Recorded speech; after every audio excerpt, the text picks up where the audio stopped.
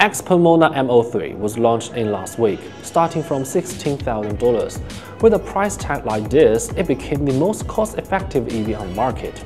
Because in this range, Chinese buyers can only get cars like BYD Dolphin, Ora Funky Cat, and MG4 EV, which are not exactly smart.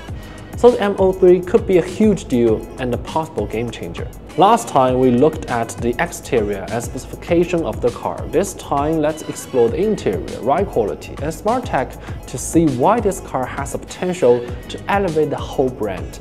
I'm Harris, you're watching my EV. First off, the cabin is extremely minimal, just a steering wheel and a screen, and that's it. Overall, it feels quite nice with no cheap-looking plastic. It's actually better than the last-gen Tesla Model 3. While it may not match premium brands like NIO and Zeekr, the materials used are close to premium, especially considering the price point. The 15.6-inch center display obviously beyond this price range. It's big, bright, and has a well-designed interface, powered by an 8255 chip and a 16GB RAM. So even there's no button, which I do not like, the smooth, intuitive, and powerful software can make up for the loss. You may notice there's no instrument cluster or head-up display because the display is an $80 option. Yes, this is an old tactic for lowering the starting price, but the optional items are not very expensive. The Tesla Model 3 doesn't have an instrument display either, and aftermarket products cost around $200 to $400. It's all a trade-off. They cut down on less important features to focus more important aspects. For a budget-friendly product like this, giving buyers flexibility in their purchase decisions is a good idea. One of the standout features of MONA M03 is its cabin space, which even rivals more expensive models. The windscreen and A-pillar are set at 63.4-degree angle. Though very tilted, the headroom is not compromised. When first setting it, I thought to myself the sitting position is better than in my ET5 because the M03 has a thinner battery, allowing the seat to be lower. But this kind of design can limit the visibility, which is sort of a supercar issue. Moving to the back, I did not notice anything worth noting, which is already a win for a car with this size and price tag, because it's not easy for a sleek EV to offer this kind of rear seat. However, it's a shame that there's no center armrest. It would have been better if they offer it as an option too. Moving further to the back comes along a big one, the 621-liter super-sized boot.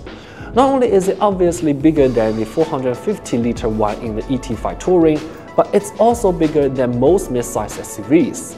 And if you fold down the rear seats, it expanded to 1,603 liters, large enough to fit a 1.8-meter long object.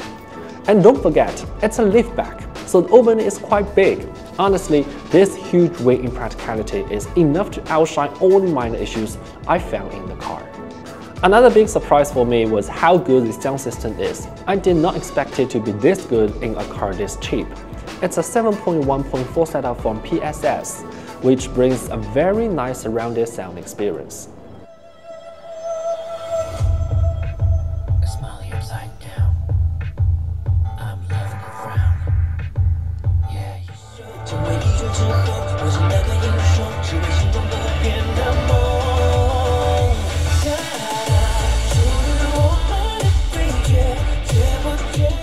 Okay, now let's get to what most people concern about. How does it drive? The power is sufficient. The top spec has a 160 kilowatts, 250 Nm motor, which can propel this fairly light 1.7-ton body to 100 in 7.4 seconds. It's quick enough to overtake on the highway or avoiding accidents. Is the rear torsion beam setup really a deal breaker, you may ask? Well, it depends. As a car enthusiast, I do prefer something sportier, more solid. It's not that premium as multi-link suspension. But then again, I'm not the target customer for this car. For everyday driving, this setup is adequate. XPeng tuned in well for city streets and highways, so it feels well balanced, not too stiff or soft.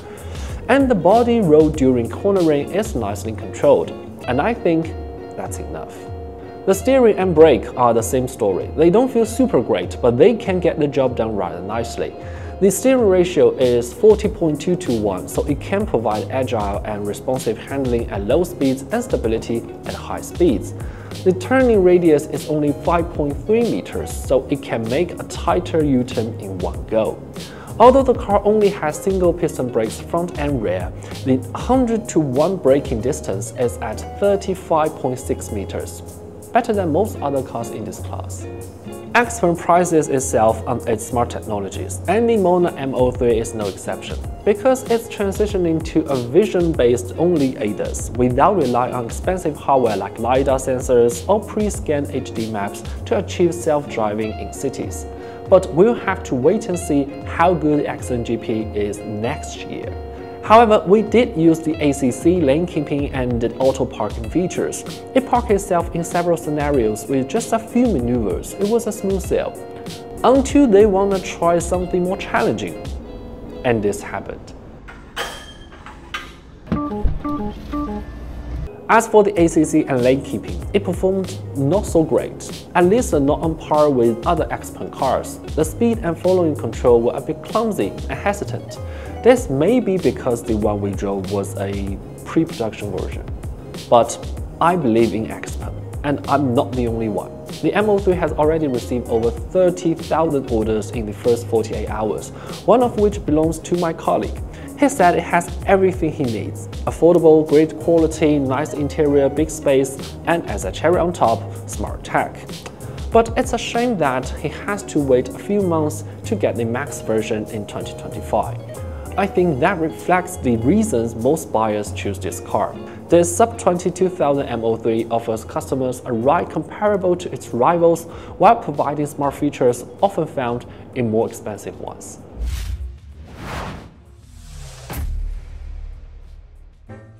While it's clear that the M03 has made some compromises to achieve this low price, it hasn't cut corners where it matters the most.